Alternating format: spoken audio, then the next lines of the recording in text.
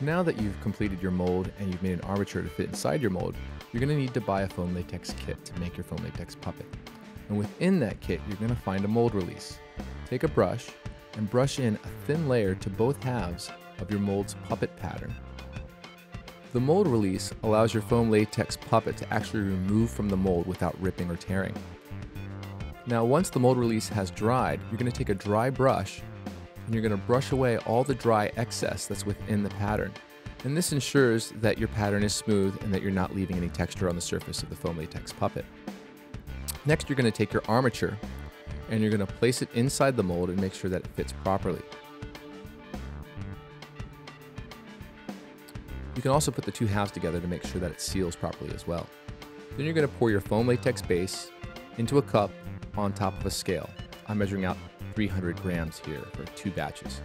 Then you take your foaming agent and your curing agent and pour it into the same cup on top of a scale. Now you can get these gram scales at grocery stores or even at hardware stores. You can get digital ones. They say to get a triple beam when using this stuff, but it's not necessary. Just measure out your grams properly. Then you're going to take your gelling agent and you're going to pour this into a completely separate cup and place this to the side. This is your last ingredient in the process and you don't want to pour this in too prematurely.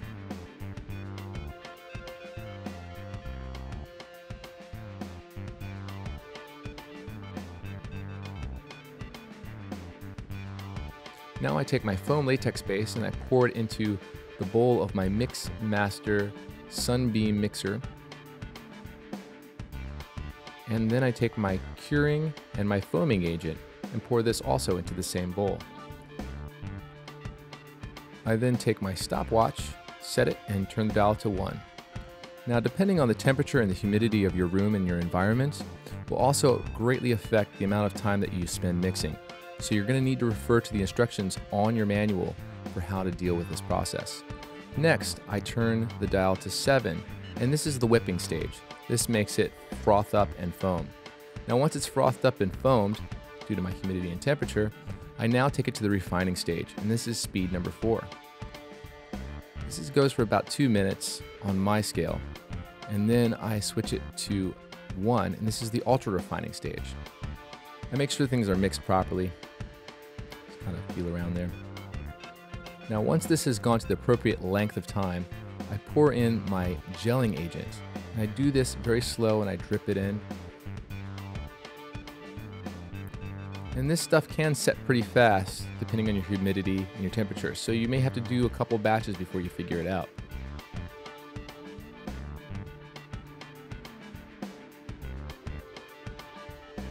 Now I'm going to back bowl, and I do this for about 30 seconds, and then I'm going to let it go and for another 30 seconds and mix forward.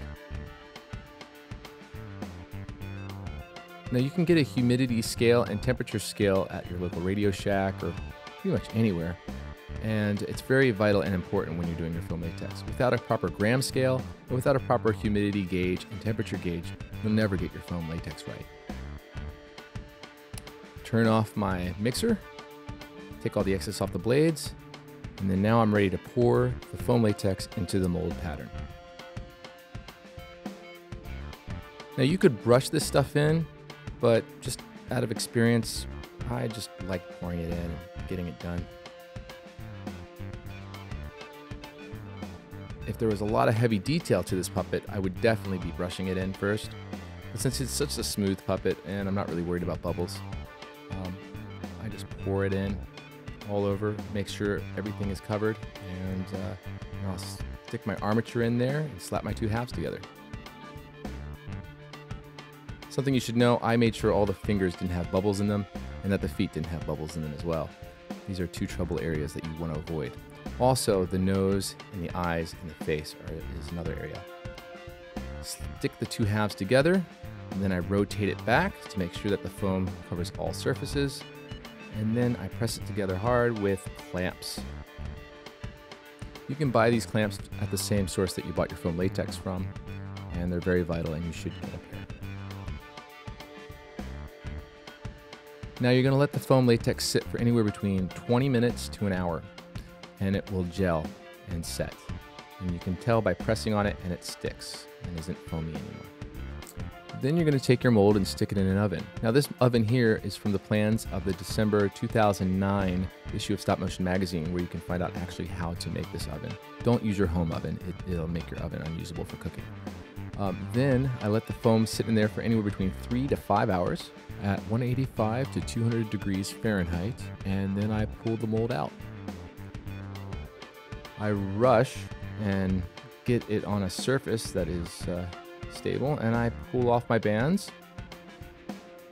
and I'm going to separate my two halves by sticking my screwdrivers into the little joints where I made the mold indentations, and I'm going to gently pry open the mold very slowly, and you'll see steam releasing here. If your foam is not completely cured and you see a lot of steam, you could stick the mold open inside the oven and let your foam sit there and cure for a little longer. And this will ensure that you just exited all the steam out of the puppet and it's cured fully. I did that in this case of the puppet. Next, you're going to pull off the foam around the surface of the mold and gently pry away the puppet from the pattern. If you've done everything right up to this stage, then you should have a perfect pull, and you should be very happy at this point. Now, if you have a bad situation where you've had an inner core collapse or air bubbles or anything that's just wrong with the puppet, chances are you've done one stage wrong, or you added an ingredient at the wrong point, or speed or something is completely off, and you need to go backtrack and find out what you did wrong. For inner core collapses, you most likely have a gelling agent or a curing agent that is set in the bottom of the bottle, and you need to shake the hell out of that bottle before you make another batch. This way you can mix all your ingredients properly. In fact, just do that in general as a habit whenever you're mixing a batch of foam latex. Now, you see that I pulled the puppet out. It's still a little bit warm. Actually, it's pretty hot. And I'm gonna set it aside and walk away for a number of hours. The other thing you wanna do is make sure you put your mold back in the oven or wrap it in a towel. But you want to keep it warm, otherwise it's going to start cracking and it will break, and it suffers from mold shock. And you want to preserve your molds as long as you possibly can. Now, if you want to find the plans for how to make the oven that we showed you, go to stopmotionmagazine.com and feel free to download our December 2009 issue of Stop Motion Magazine, and you'll find the blueprints and the tutorial there. Do not bake your foam latex puppets in your home oven. It'll just make you sick after a while once you start cooking food in your home oven. It's just not a good idea. Also, please feel free to subscribe to Stop Motion Magazine's YouTube channel and our Stop Motion Magazine websites, and join our blog and blah, blah, blah. And hopefully you've enjoyed what you've seen, and if you have any questions, leave them below. And we'll see you soon in the next tutorial, which is how to seam your foam latex puppet.